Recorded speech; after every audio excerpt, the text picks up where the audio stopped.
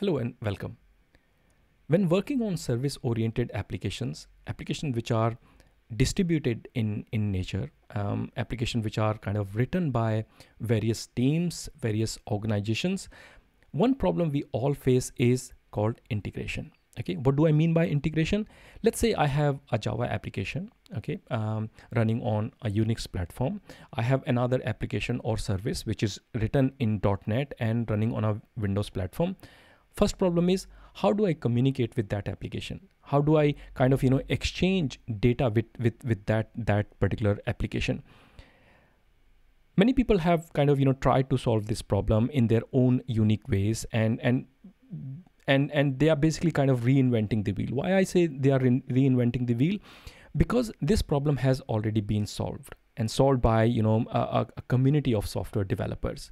And all these design patterns, the integration design patterns are also documented, okay? And they are documented under a category called enterprise integration patterns.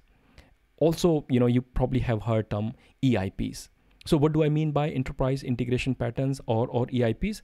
So EIPs basically are a set of commonly used design patterns that help integrate different enterprise systems in a reliable and scalable way. EIPs provide a common language for developers to communicate and solve integration challenges such as messaging, routing, and transformation. Using EIPs can help developers build more robust and flexible integration solutions that are easier to maintain and evolve over time. So all these enterprise integration patterns are documented or written in a book called Enterprise Integration Patterns. This is one book, which I really want everyone to have in their toolbox. If you're a professional software developer, okay, and you are kind of doing system oriented application, this is a book you must have in your library or in your toolbox, because you can always refer this particular book. I have given a link in my video description, and I would highly recommend that you do invest in this book, okay, and keep it out there, okay. And whenever you have some sort of integration problem, try to refer to this book. You will be surprised that even though this book written by Gregor Hopp and Bobby Wolf, several years ago, I think it's almost 15 or 18 years, since this book was first published, even in today's day and age, this book is still very, very relevant, okay. You pick up any design pattern, you will find the use of that design pattern in your daily problems, okay. Second question comes is, let's say okay, I don't have to reinvent or come up with my own design pattern, fine. But what about when I have to kind of take this design pattern, do I have to write a code to implement that or to make use of that design pattern? Answer is no. You don't even have to do that, because there are some frameworks or libraries out there which are supporting or implementing most of the design patterns mentioned in this particular book. There are two frameworks which I like the most. One is Spring integration, but my favorite among all the frameworks, etc., is called Apache Camel. Okay, Apache Camel is very mature framework which kind of supports or implements most of the design patterns mentioned in this particular book. So this is a great and really exciting news for all the Java developers, that there is a framework which you can literally very light framework you can download, you can start using in your application straight away.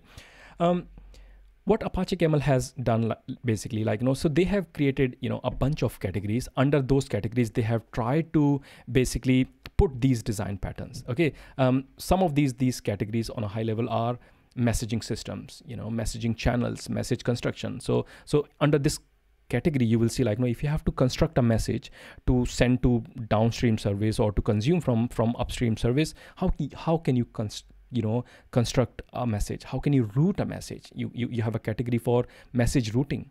Okay. Message transformation, when you have to transform message, let's say you consumed something, okay, you have to now transform that message so you can use internally. There are the design patterns out there for this type of transformation as well. Several messaging endpoints. Yeah. Last but not least, system management. What do I mean by system management?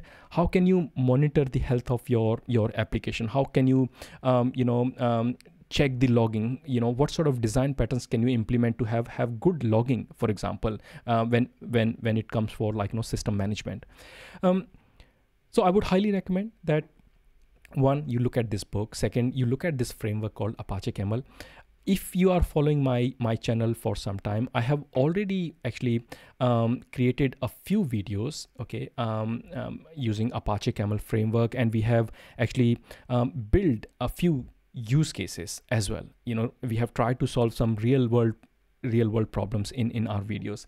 So I would say, if you are interested in enterprise integration patterns and Apache Camel, please look at some of the videos which I have recorded. And in coming days, I will be recording more videos, and we'll try to cover more design patterns which are mentioned in this book.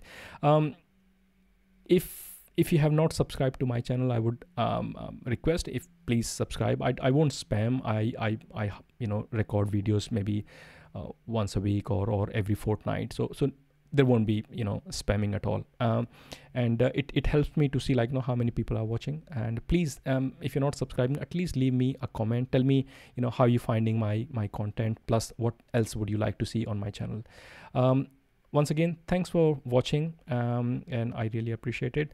I'll hopefully see you in the next video. Thanks.